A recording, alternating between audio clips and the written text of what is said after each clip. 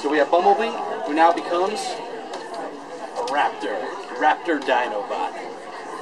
Nice. And down over here in the minifigure world, all the characters of the show convert as well.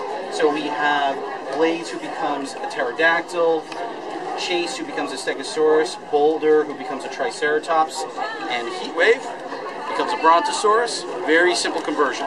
Easy one-step conversion for little hands. Up over here, we have all new vehicles. So Heatwave now becomes a fireboat, Optimus Prime, a monster truck, of course, Blade's a jet, and Bumblebee converts into a motorcycle. All right, let's see that one more time. Absolutely. Where I'm holding it steady. We got Bumblebee here. Transforms.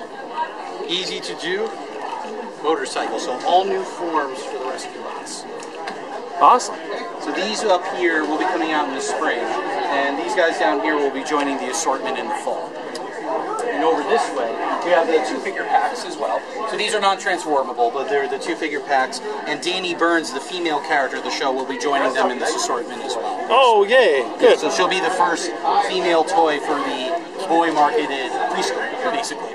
And over here, we have Epic Optimus Prime. This is 22 inches tall, with a command center to store all the 2-inch figures from the series. And not only is he storage, but he's movable as well. Movable head, torso, if you want even more storage, right to the back. So that's why he's Epic Optimus Prime. And we have smaller versions here of the other characters of the show. So you put one 2-inch figure in.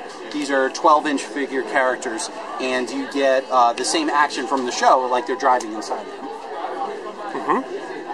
Awesome. Well, thank you very much for the tour of Rescue Bots. Thank you. Thank you.